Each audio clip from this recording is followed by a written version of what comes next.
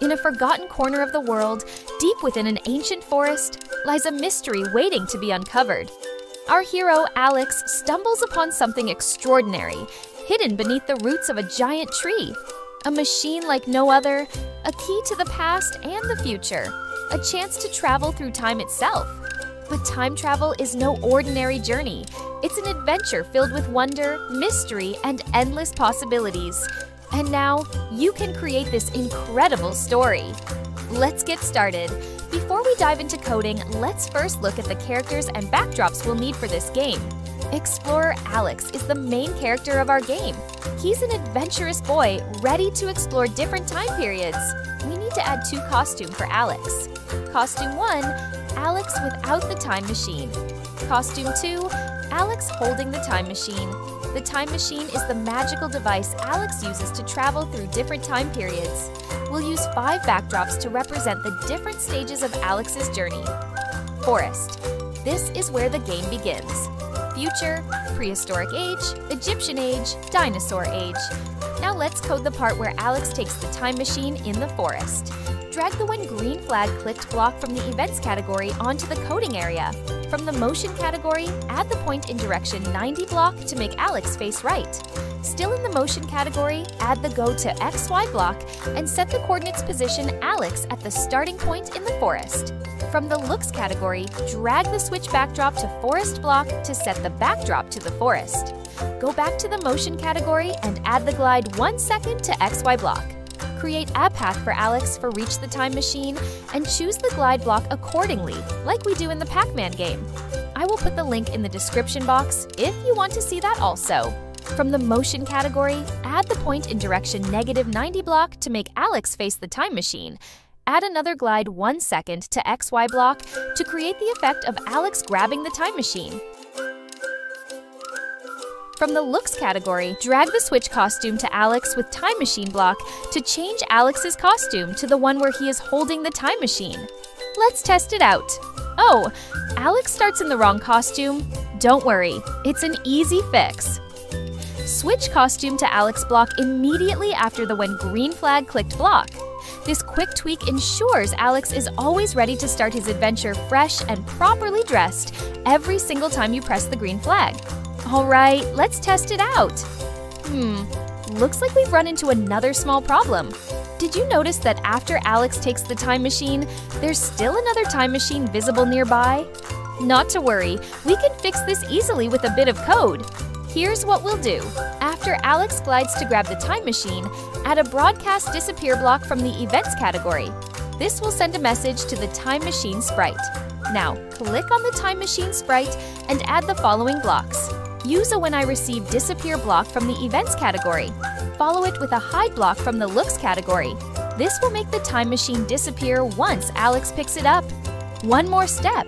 To ensure the time machine reappears at the beginning of the game, add these blocks to the time machine sprite. Use a when green flag clicked block from the events category.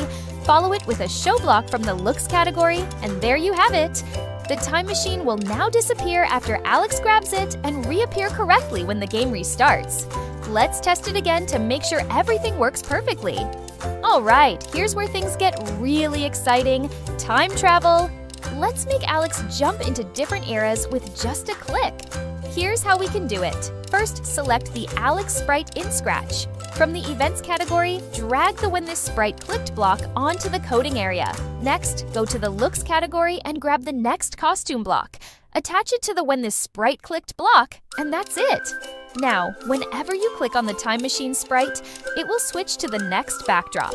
Now let's make Alex's time travel even more exciting by adding some movement when he changes backdrops. Here's the plan. First, we'll use a glide block to make Alex move into the scene, creating an entry effect. Then, after the backdrop switches, we'll add another glide block to make Alex move out, creating an exit effect. Alright, let's test it out! When you click on the Alex will now glide smoothly into each new era. But to make the transition even more seamless, we're going to add a little extra magic.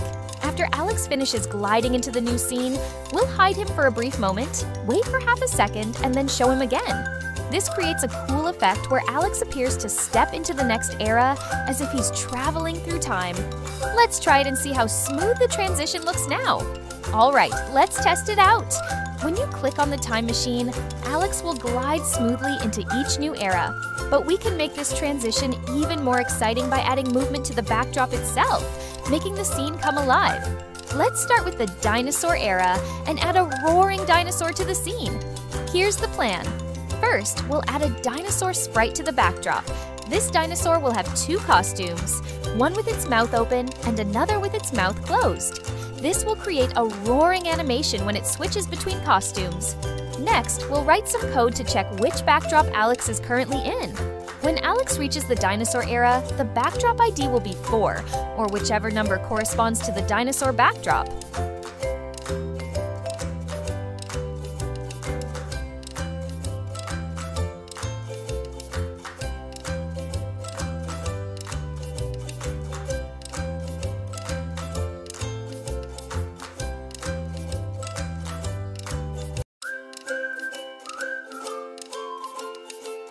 We'll use this ID to broadcast a message.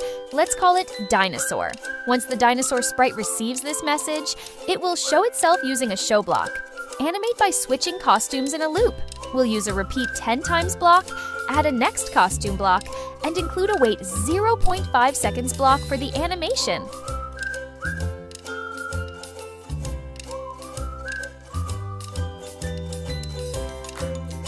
Finally, to keep things clean, we'll make sure the dinosaur is hidden at the beginning of the game by adding a hide block when the green flag is clicked. After the animation finishes, we'll use another hide block at the end of the repeat block to make the dinosaur disappear. With all of this in place, the dinosaur era will feel dynamic and alive with roaring action. Let's try it out now and watch as Alex travels into a prehistoric world full of adventure. All right, let's make the scene transitions even more engaging by adding animations to the backdrops themselves, just like we did with the dinosaur era. Animating the backdrops will bring each era to life and make Alex's adventure feel truly immersive. And there you have it. If you enjoyed this tutorial, don't forget to like, share, and subscribe to our channel for more amazing Scratch projects. And hey, if you make your own version of the Time Traveler game, I'd love to see it. Share your creations with me in the comments below. Until next time, keep coding, stay creative, and have fun. See you in our next tutorial.